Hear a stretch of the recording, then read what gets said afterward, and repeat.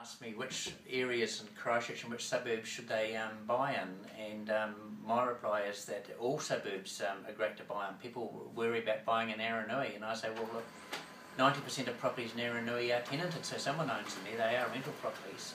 There are some more desirable suburbs to buy in and some less desirable.